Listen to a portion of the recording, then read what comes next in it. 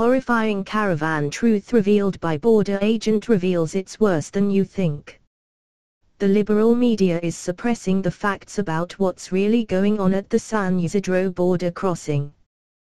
The press is reporting that the caravan is filled with peaceful asylum seekers, all of whom are being unfairly terrorized by the Trump administration.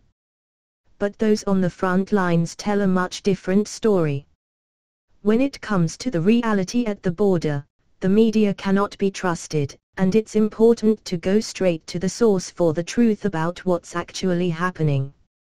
And in this particular case, we go to a chief border patrol agent for the truth. From Western Journal. The chief border patrol agent for the sector of the southern border that was the target of Sunday's rush by illegal immigrants to force their way into the U.S. said the migrants trying to storm the border were hardly peaceful. Agent Rodney Scott was quite blunt about it, actually. He came on CNN's New Day and let the truth fly, and frankly, it wasn't pretty. What I saw on the border yesterday was not people walking up to Border Patrol agents and asking to claim asylum. If they were truly asylum seekers, they would have walked up with hands up and surrendered, and that did not take place.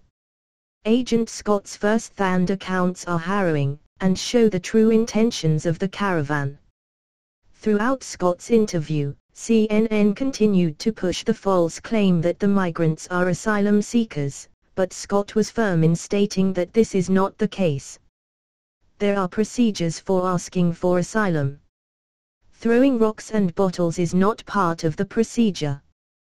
But the media has downplayed the caravan's violence, and have instead focused on the women and children. However, Scott pointed out that the